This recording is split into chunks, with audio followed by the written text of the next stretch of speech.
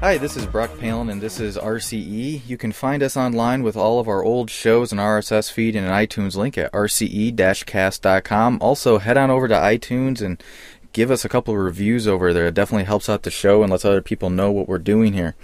Also, I have Jeff Squyres, who is back from a one-time ever hiatus, who is helping me out again. Jeff, thanks again for your time.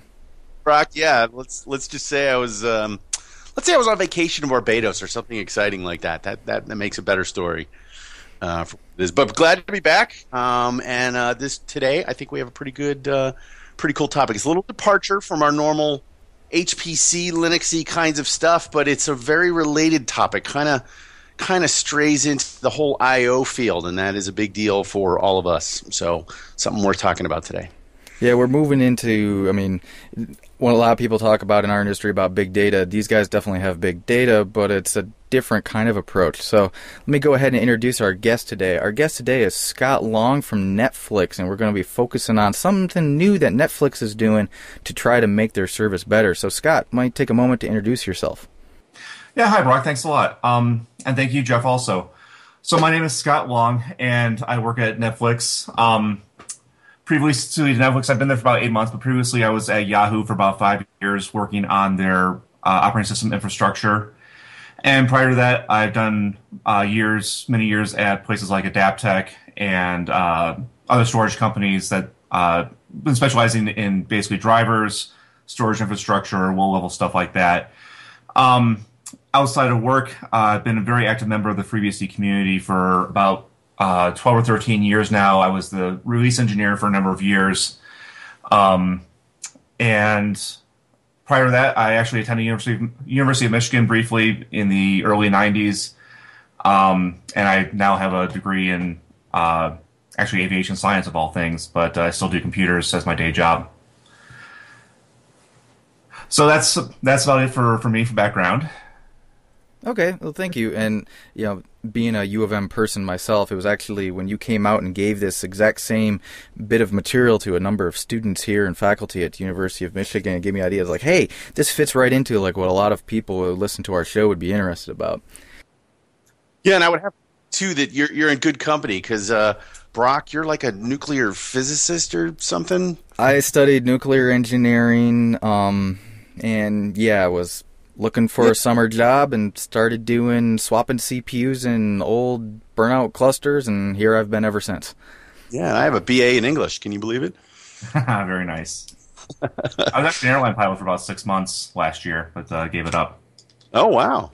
All right, so we're coming from quite the diverse background, but that brings different perspectives to computing, so this is a good thing. Mm-hmm.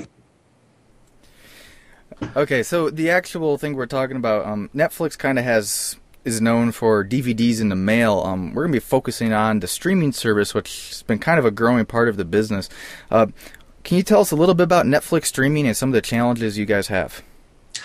So yeah, as you said, Netflix's original business was DVD by mail, and part of what made Netflix so good at that was understanding the data science of that it's not just about putting a DVD into the mail, it's also about knowing how many DVDs to inventory, and how to pre-stage those DVDs out throughout the country into distribution centers so they could quickly get to customers. And that was all very much, data science and data analysis, and that's what they got very good at over time. About 5 years ago, it was becoming very clear that the DVD business would not last forever, obviously, and that it was time to get into streaming. So they took some of their data science knowledge and applied it into streaming, licensing the same content that they were getting in physical media and hosting it in the same Amazon cloud services that they were using for their DVD sciences, and getting it out to customers. And it's been a growing thing ever since, and it's been growing so much that we're actually starting to take some new directions with that, and instead of having everything be hosted in the Amazon web services and distributed over the content delivery networks like Akamai and Level 3, and I'll talk more about those in a little bit, we're actually starting to take a lot of that in-house in order to help ourselves grow more and optimize for better service and better customer experience. So how much data are we talking about here? I mean, video is kind of, the next generation internet. My company, I work for Cisco, has done big bets on video and has made a lot of predictions on how much video is and where it's driving the network and things like that. But how much data do you guys stream, say, per day, per month, something like that? I actually can't give a good numerical value, but what I can tell you is that we stream over 33% of the internet's peak traffic during peak times. So 33% of a ginormous number is basically what you're saying. Yes. Yeah. To put that into a little bit of perspective, the old saying was that pornography actually is what drove the adoption of many technologies over the years, of VCRs and then DVDs and the internet and dial up to DSL to cable and all that kind of stuff.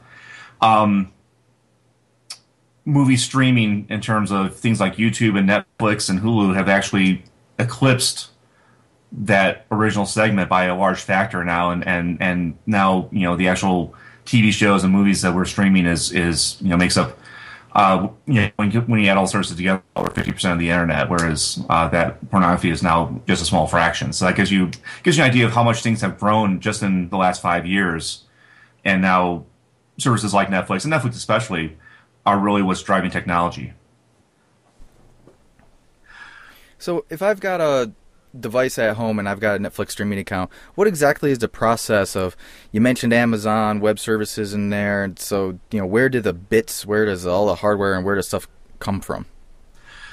All right, so there's really two sources of what is going on. First source is that when you bring up your client or your web browser to go to Netflix to choose a movie, that's going to go out to the Amazon Web Services, and those services might be on the East Coast or on the West Coast or in some data center in between. But you'll go there and you'll pull down the selection of movies, and you'll be able to browse through and even see some clips, all that kind of stuff. That's all coming from Amazon.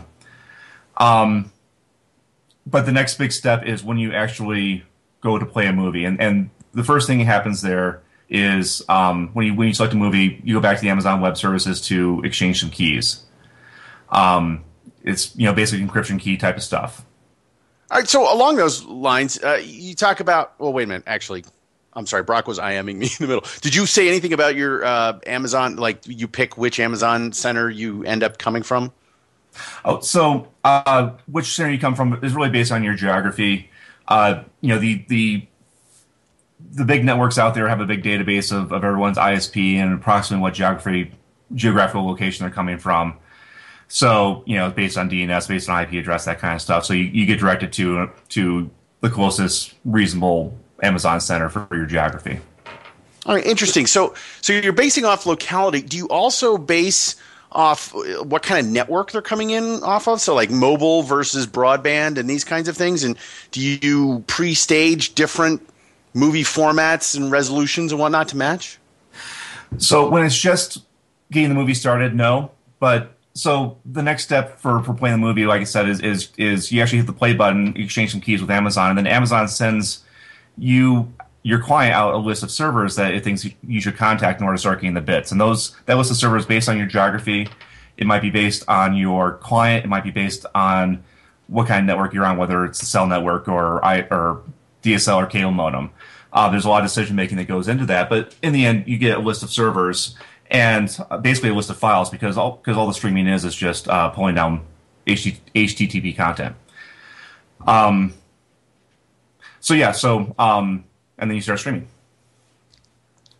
Okay, and one of the big things that you're doing now, and that we're specifically talking about today, is that you're pushing down some of this content even lower, right? So you're not just doing everything in the Amazon cloud now, you're pushing it down to the ISP level? Right. So there's a couple of reasons for that. First one was that, while we had this great network of content delivery networks of third-party networks that were delivering the content to the local regions, the ISPs were still complaining that they were getting killed by our traffic. That especially some of the smaller ISPs were having a huge percentage of the traffic be Netflix, and it was costing them a bundle to link up to the upstream where the content was. So we started having this idea that maybe it would make sense to try and get the data